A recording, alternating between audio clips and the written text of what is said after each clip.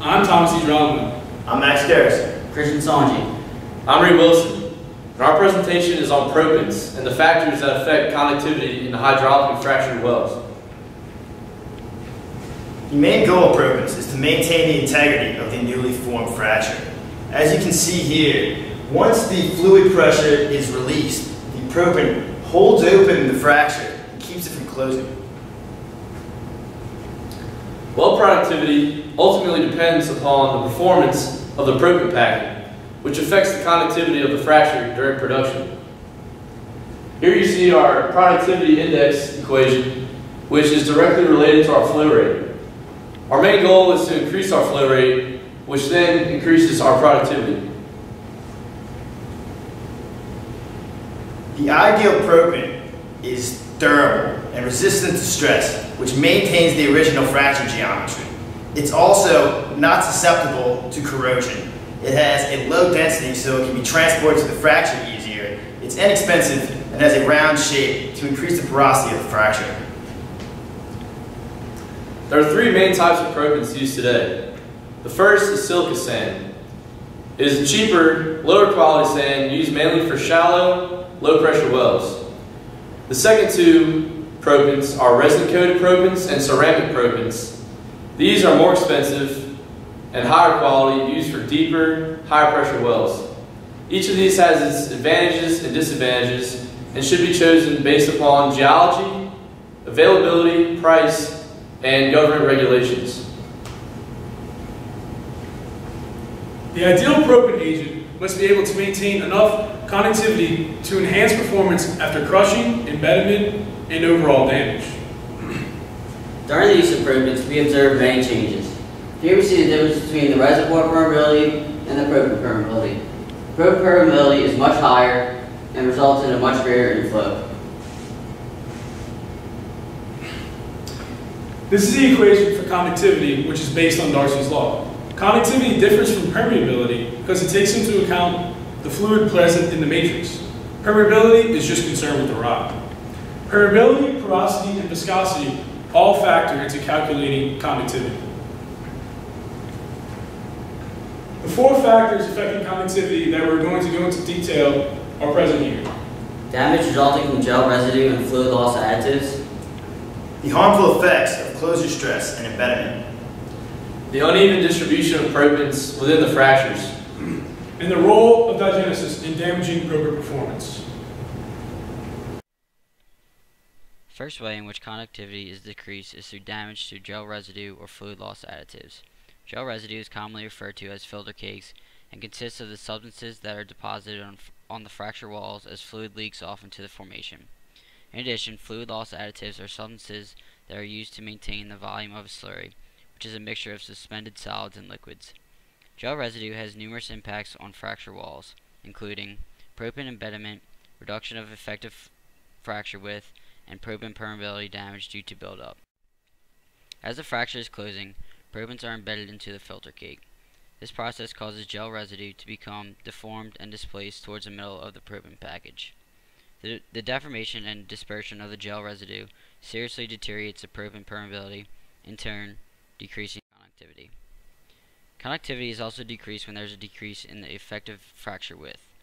This decrease in width is due to the non-Darcy flow in the restricted pore space, water blocking, and the swelling of clay. Proppant permeability damage also has a major effect on the conductivity.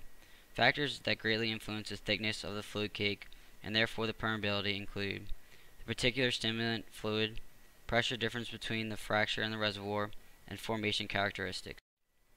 Like damage to gel residue, damage to fluid loss additives can prove just as detrimental to conductivity.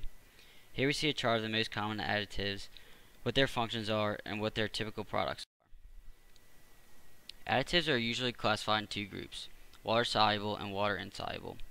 Water-soluble additives consist of natural and vinylinic-based polymers and cellulosics, whereas water-insoluble additives consist of polymer resins which produce permeability. Closure stress is the pressure trying to seal the fracture. It causes deformation and crushing to the proppants in the fracture.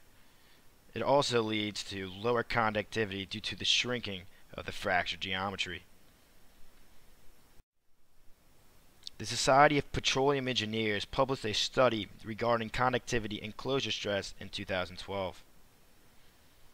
The image to the left is a graphic showing the device used in the study to measure the conductivity of the core samples. The image on the right is a graphic showing the relationship of conductivity and closure stress on a Berea sample and a field sample with various concentrations of proppants. As you can see, conductivity decreases across the board with increasing closure stress. Embedment occurs when a proppant is embedded in the fracture wall. This causes a loss in conductivity due to the decreasing of the fracture width. It also varies with proppant type and rock type. This is backed up by a study published in 2007 by the Journal of Petroleum Sciences and Engineering. The two graphs showing the effects of embedment on conductivity on two separate core samples are from this study. Proppants do not embed in the steel patent, but they do embed in the core samples. So by looking at the difference between these two lines, one can easily see that embedment adversely affects conductivity. A major factor that affects the conductivity of a fracture is the distribution of proppants. Ideally, fracking fluid distributes the proppants uniformly in the fractured shale, but usually proppants are unevenly distributed due to a number of variables, such as fluid viscosity, proppant density, and fluid velocity. This causes the conductivity lower than expected and below optimal well performance. The plug and perf operation method is widely applied in hydraulic fracturing jobs, but achieving uniform distribution of proppants in perforation clusters of each fracturing stage presents a challenge. Studies have shown that about 40% of perforation clusters were not contributing to shale gas recovery. Also, 1/3 of perforation clusters contribute to about 2/3 of total gas production, based on production logs from more than 100 horizontal shale wells from 6 shale basins. In each fracturing stage, proppants are 4 times more likely to enter the last perforation cluster than the first, as you can see in the graph to the right. The figure above shows a representation of the 3 different scenarios used in our experiment we'll be focused on today. The first scenario is a high uniform distribution, high concentration of proppants. These are optimal field conditions. Your second scenario is non-uniform distribution. These are your realistic field conditions. Your third scenario is low conductivity, low concentration proppants. These are your very unwanted conditions. The graph below shows the production from each scenario over a 30-year span and illustrates the negative effects of non-uniform distribution on the productivity of a well. Another challenge with proppant distribution is unevenly distributing the particles within each fracture due to particle settling of the proppants and carrying properties of the stimulation fluids. The low viscosity fluids most commonly used during hydraulic fracturing is usually not adequate in effectively transporting proppants and distributing them evenly.